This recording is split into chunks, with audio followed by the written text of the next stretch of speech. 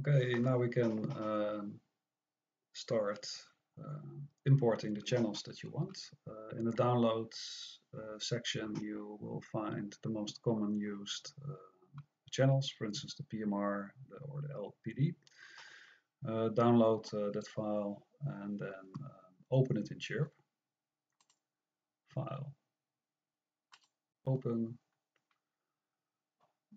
well, choose the PMR, open, and you will see it will open that file in a separate tab.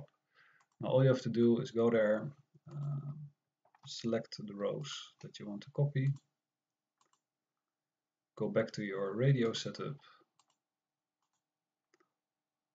paste, and it will paste all the channels in your radio setup. Now you can do this for each file that you, or channel file that you want to import. For instance, if you want to add the LPD channels as well, follow the same steps. You open that CSV file, it says here. You go there, you select all of them.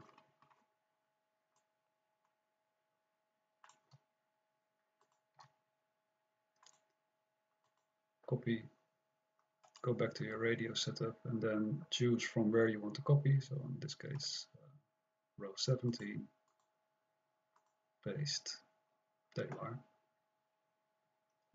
D channels.